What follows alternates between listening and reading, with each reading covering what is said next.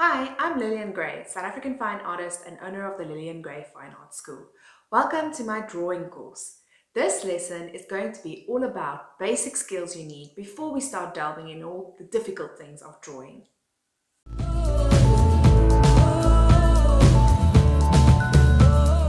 In this lesson, we're going to be looking at your various pencils, which ones are dark, which ones are light, what's best for shadows, and understanding what's in your pencil box. We're also going to be doing about how do you hold your pencil, how do you practice stability of hand, and how do you practice gradients, shading from dark to light and light to dark.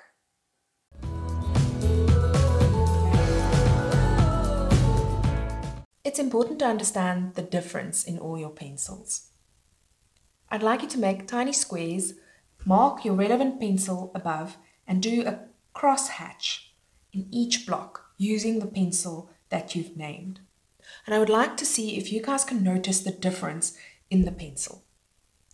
As you can see, my H is the lightest, my HB, and then it goes darker as I go 2B, 4B, 6B, 8B. What you will also notice is that your 8B will smudge much more than your H.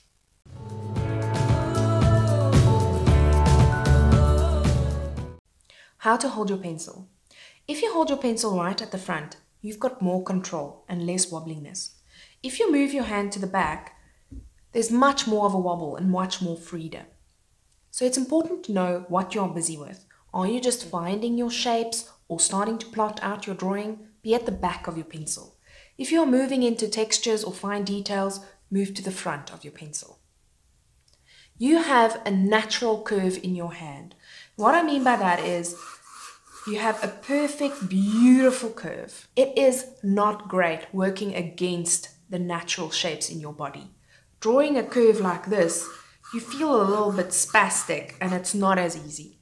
So if you're drawing a curve this way and you now have to do a curve in the opposite way, turn your page. Never work against your natural curve.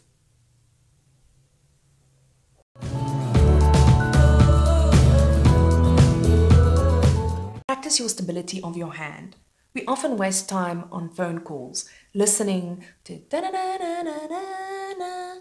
Use that time to practice your hand. And what I mean by that is draw a little bar and try and get your lines as parallel as you possibly can.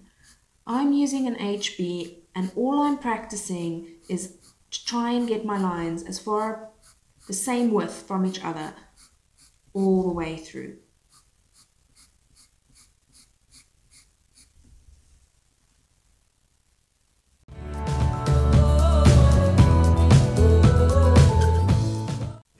What I'd also like you to practice is your gradients. First up, get a 4B pencil, start really dark and progress to light.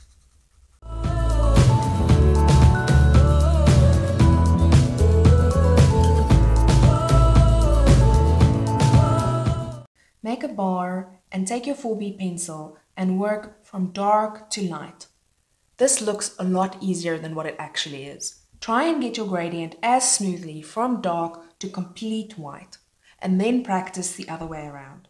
Alright, that's it. That concludes our basic skills for this lesson. We'll be moving on to universal shapes, and I'll show you how to train your eye to simplify any object into simple forms.